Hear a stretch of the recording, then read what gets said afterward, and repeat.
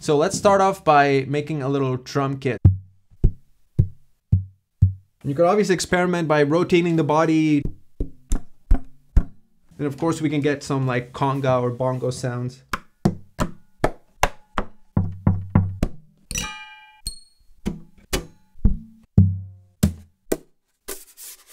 All right, so I've chopped up the drum samples and I've loaded them into drum rack. So this is the little drum kit I have now. For example, this kick I can pitch down, pitch up the snare, and we can pitch this one up, the shaker.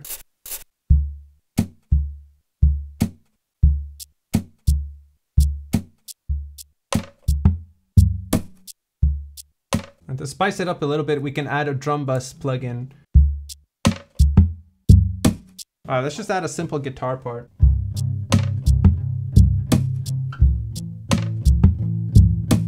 Add another part.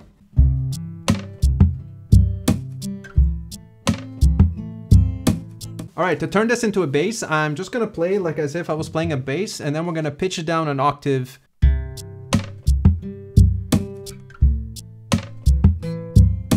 And now we're just gonna detune it by -12 semitones or an octave. So let's listen. So it's a little rattly still. So what I'm gonna do is add a filter here. Maybe bump the drive.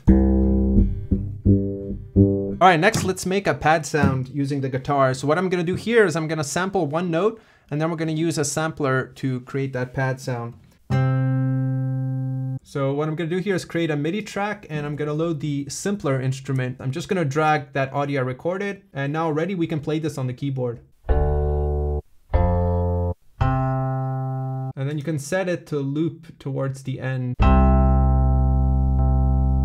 So now we can use these synthesis controls here to shape this more into a pad sound. So typically a pad sound has a slow attack, so let's bring that up. And a slow release as well. And then in the controls, we can add a low pass filter. And what's really gonna sell it is adding some reverb. So I have the Valhalla Room loaded. And just like that, we started with a single guitar string and we turned it into a pad sound like this. All right, so let's add that to our track.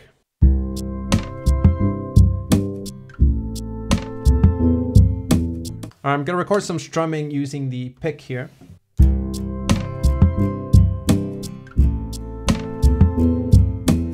All right, I'm gonna use a similar technique to create a lead sound. So I'm just gonna sample a really high C with some vibrato. So again, I'm gonna create a new MIDI track, load an instance of Simpler, and add some extra vibrato here. We'll add some reverb and some delay. All right, I've swapped it up for a low pass filter and added some low LFO to create kind of a lo-fi warble.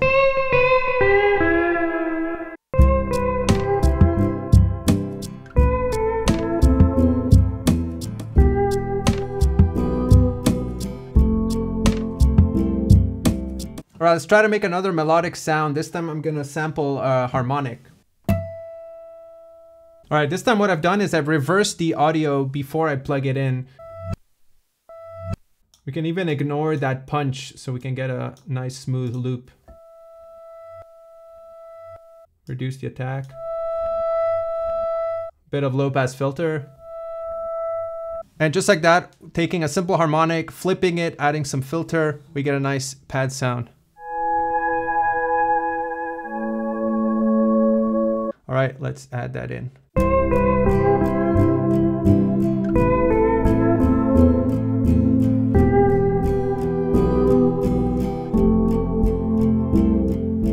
All right, so here's the final song, or loop, I guess, it's not really a song, with all the tracks created in some way by sampling the guitar itself.